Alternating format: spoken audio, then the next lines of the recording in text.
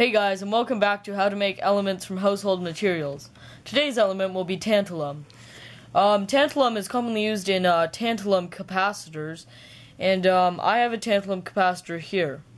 Now it's very hard to tell which one is a tantalum capacitor or not, but after you've extracted the metal, it is very easy to do a couple simple tests to figure out if it is tantalum metal or not.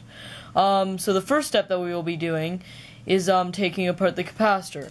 We will probably want some pliers for this, and we'll just rip off the casing and pull out the electrode. It's a good idea to be wearing gloves for this process because whatever the electrolyte is a yellow liquid substance or something. I'm not sure if it's corrosive or not, but it really stains your hands.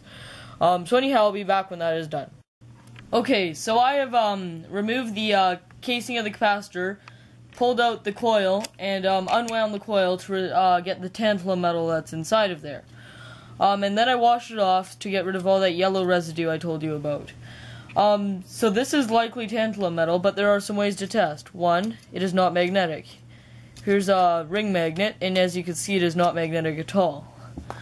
Another way is to do a flame test.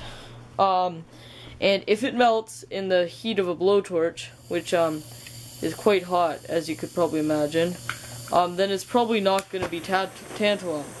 But you can see this is a very hot flame here, and if we stick this in here, it gets very hot, but it does not melt at all. It stays totally fine. So as you can see, it's most likely tantalum.